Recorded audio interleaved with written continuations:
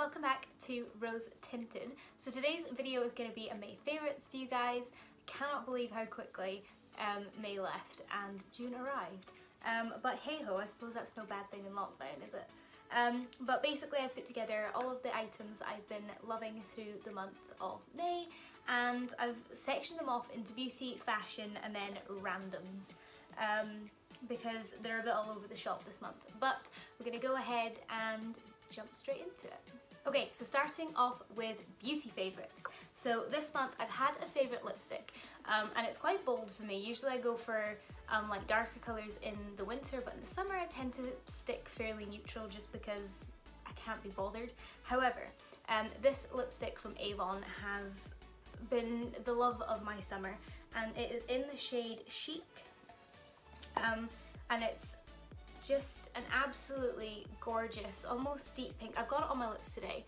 It's almost like a deep pink, but it's still bright enough to be like a really, really nice summer shade. It has a beautiful like shimmer in it without being, actually it's more of a gloss. It's more of a glossy finish or a sheen finish than it is a shimmer finish. I should make that quite clear. But the Avon lipsticks I think are usually around £5.50. The wear of them is amazing, they wear really nicely, the pigmentation is incredible, and they're one of the only non-matte formulas that I find that don't slide all over my face or end up on my teeth. So if you're looking for a good budget-friendly option for a slightly brighter lipstick to make a statement this spring-summer, then this is your best bet. Next thing in my beauties is the Body Shop Almond Milk and Honey shower cream? Yes, it's a shower cream. So this is what it looks like. It smells incredible, as the scent would suggest. It smells like almonds and honey. It just smells so nice. It's such a fresh scent, and although I usually get gifted this in like the winter months, I do really enjoy this for summer. It's such a light, fresh, slightly sweet scent. It's just incredible. Although it says shower cream, I do tend to throw this under the tap while it's running for a bath. It creates really nice bubbles and leaves you with a fantastic smell afterwards, so if you can pick this up, I highly recommend it. So for hair care this month I have been loving a new product. So it's something that I very recently picked up, but it has very quickly become one of my favourite hair products ever, and I'm gutted because it's limited edition, so I'll need to stock up.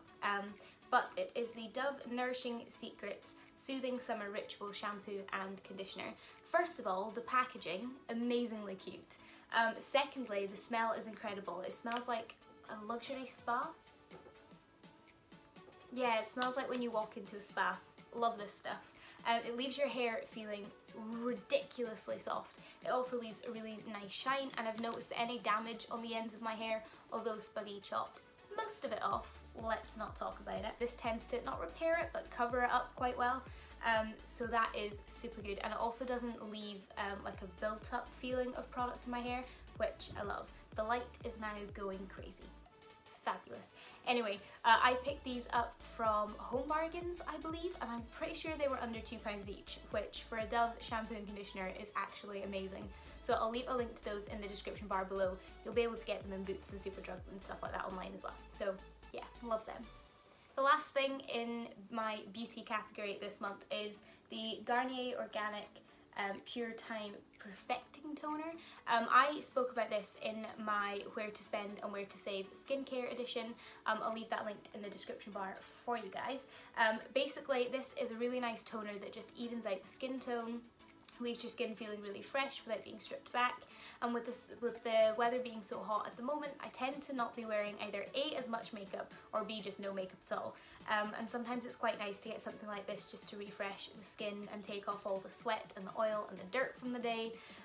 But it's incredible. So if you can get your hands on this, I believe it's about £6, but I'm not 100% sure. I'll double check on that one. It is vegan, so if that's important to you, then this is your guy. It smells, it does smell like thyme. I mean, shockingly it's pure thyme, but it does actually smell like that without smelling chemically, so I'm impressed with that and I've been loving that. Like I say, if you can pick it up, it's a good shout. So moving on to fashion favourites for this month. So my favourite item of all this month has been these. So these look rather garish when you see them on camera. However, these are a pair of really super stretchy, flowy shorts that I picked up from Tesco. These were picked up as necessity more than anything. Basically, I only bought leggings for a trip to the beach last weekend, and leggings were not going to work for me. So I was walking into Tesco looking for a pair of shorts, and I found these, and what I really liked about these was they're not maternity shorts, but they fit like maternity shorts. So they can go above my bump, they can go below my bump, they can go on my bump, and I don't feel restricted. They don't feel uncomfortable. They go with t-shirts, vest tops, cardigans, jean jackets. You're good to go. You can style them as you like. I also feel like I'd probably wear these in the winter with a pair of boots and tights. Call me crazy, like I said in my haul video. Apparently that trend never left my mind, so it's all good. But yeah, I really like these. These were £8.50 and they're just super comfortable, and they cover your butt cheeks. So if you like me and don't want your butt cheeks hanging out the bottom, these are your best friend this summer. So I don't know about you guys, but at this time of year I always find myself wearing like little plimsoll shoes or little pumps or little canvas shoes. I always find myself wearing those kind of shoes where you can't wear socks, but you don't like the feeling of them without socks. So before I bought these, I used to like roll my socks down, so put them on and then roll them over the heels, and it was just a whole situation. However, last year I discovered these, which are nothing new, so don't be shocked, but these are little toe socks, I believe they're called. I call them, I was away to call them foot socks, but aren't all socks foot socks? Besides the point. These are little socks that just cover the toes and a little bit of the heel. They don't come up over your foot, they just cover them tipsy pegs and the back of your heel, so that when you slip them into shoes and stuff you can't actually see them. These are black ones. I do have white ones. I wear them with my white shoes, but because I was at the beach last weekend I have used them up. Yeah, if you can get hold of them. I got them from Primark for, I think it was £2.50 for a pack of 5, but I know that Tesco, Asda, that kind of place do them as well, and they're fairly affordable. The only thing I will say is these disappear quicker than normal socks, so keep an eye on them, track them, tag them, don't care, but keep an eye on them. The last thing for fashion favourites feels a bit odd to show on the internet, however, it is this bra, which is looking a bit worse for wear, mainly because I wear it most days. So basically, I got this from Primark, and it is a non-wired, non-structured bra.